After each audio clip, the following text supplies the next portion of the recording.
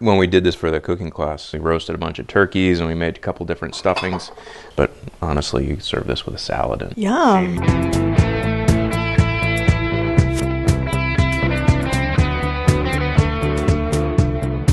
You want a sort of chewy bread that's stale, starting to get stale. If perchance you do not have stale bread, what you can do is dice it up and just put it in the oven for a couple minutes just to dry it out a little bit.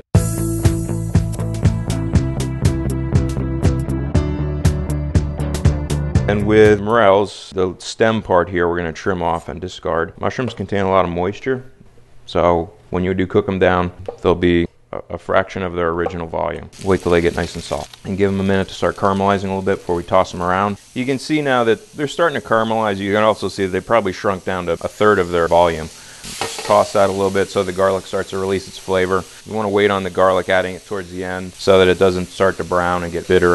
We can use all of this. This is what we're going to chop off at the top. Trim off the root end, and you can separate all those layers. I'll put them into a colander and rinse them over lots of cold water. With the leeks, we're not looking for them so much to caramelize and brown like we did with the mushrooms, but we are looking for them to cook down till they're nice and tender. So it'll lose its volume, but you really don't want to cook them till they start to brown.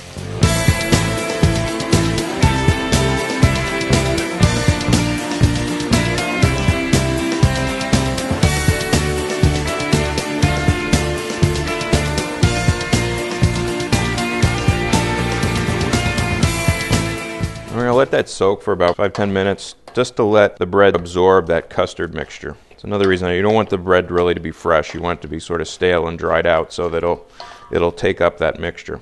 We're going to put this into a casserole dish, Pyrex, earthenware, something that's going to distribute the heat rather evenly, I think works best for something like this. Over the top, we're going to put about a cup of grated Gruyere cheese, brown real nicely.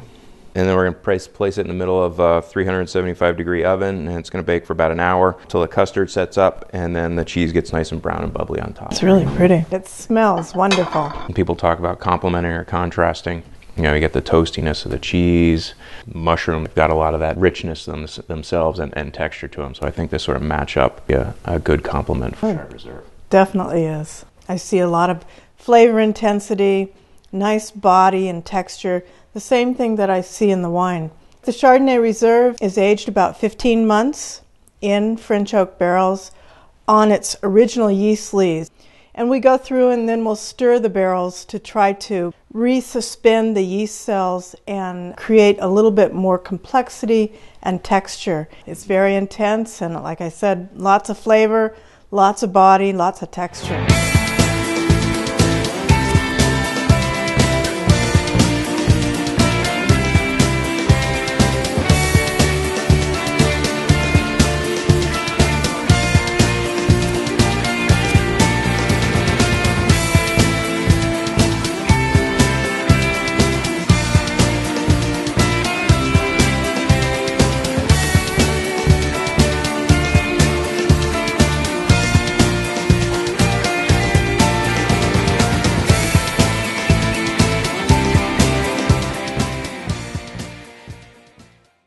Buying mushrooms, especially something like a shiitake and a cremini. Look at the underside. What you want to look for are mushrooms where the cap sort of curls under still. These are all good examples of your money well spent. As mushrooms lose moisture, they'll actually start to show their gills. This means they're older. It's not really as desirable a mushroom. When you're working with mushrooms, you don't want to dip them in water. You don't want to soak them in a lot of water where basically they're going to absorb all that. When you go to cook them, they've got to release all of it. So what's best is just to take a damp towel and brush the dirt off of them. But if you do have fresh morels, chances are you do have to give them a quick plunge.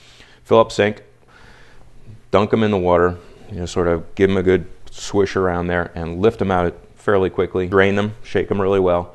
And then what I like to do is take a sheet pan and put down kitchen towels and then spread them out so that they can dry.